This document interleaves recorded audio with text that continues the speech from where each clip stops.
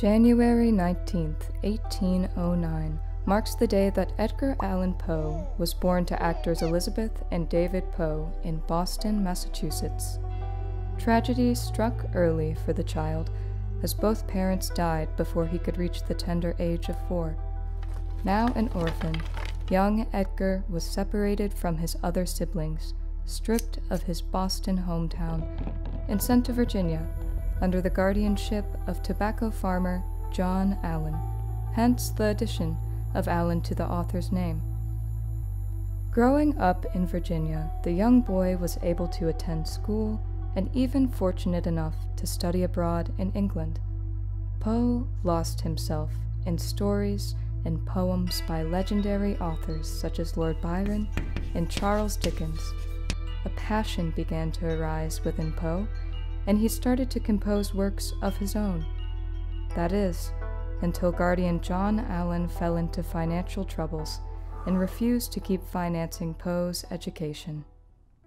Desperate to stay in college and to remain writing, Poe turned to gambling as an immediate source of income. But however hard he endeavored, the young writer could not afford to keep himself enrolled in school, and is rumored to have even set his own furniture on fire to stay warm during the cold winter nights. Ultimately, unable to continue his education, Poe turned to alcohol to console his grief, and returned to the Allan home only to find his childhood sweetheart, Elmira, had become engaged to another man.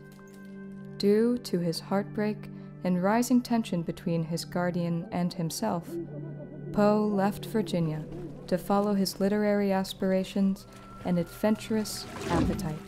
Anxious to find paying work, Poe joined the U.S. Army, eventually becoming a sergeant major. Around this time, Poe published his first collection, Tamerlane and Other Poems, proving that writing was still his true passion. Though creatively inspired, he was yet unable to financially support himself by literary work alone, and eventually fell into poverty. Dejected and left nowhere to turn, Poe journeyed to Baltimore, the childhood home of his deceased father, where he was taken in by his relatives, Maria Clem and her daughter Virginia. While in Baltimore, Poe began editing for a famous literary magazine and started gaining acclaim as a critic and writer. He became known for his biting reviews and exquisitely written poems and short stories that emphasized structure and style. During this time of Poe's writing fervor, he married his cousin Virginia, many years his junior, and moved to New York in order to start a new life with his bride. Within a few years' time, Poe became known throughout the literary community of America for his infamous critiques, influential lectures, and macabre genre masterpieces. Central to his work was brevity, musicality, and psychological depth. He utilized literary tools such as allegory, alliteration, repetition, and rhyme, which elevated and distinguished his text from amongst his numerous writing contemporaries. Poe's work can be described as Gothic Romanticism, a title that combines the author's affinity for the supernatural subject matter with the term coined by authors of the 19th century, who emphasized writing from a place of feelings and emotion as opposed to rationality and facts. Due to the quantity and quality of his work, Poe became quite a prolific writer in his own lifetime, attracting fans and even a few literary rivals.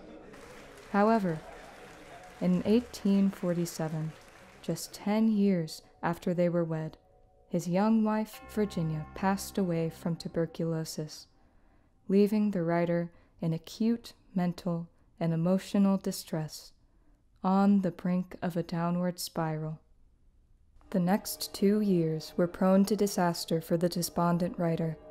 Poe found himself hurtling towards the edge of poverty and self-destruction. He gambled, he drank, he had many well-known affairs with women. Everything that he had created for himself fell apart. During this period of his life, many of the author's most haunting works were penned, perhaps giving his readers a window into the writer's own distress and sorrow. Reeling and navigating without a compass, Poe returned to the state of Virginia and the scene of his childhood once more, and just so happened to run into his ex-fiancée, Elmira, now a widow. The couple once again made plans to marry, but soon after a proposal was offered, Poe mysteriously vanished before the wedding, only to be found dead outside of a bar in Baltimore 10 days later. And thus, the life of the great writer concluded suddenly at the age of 40.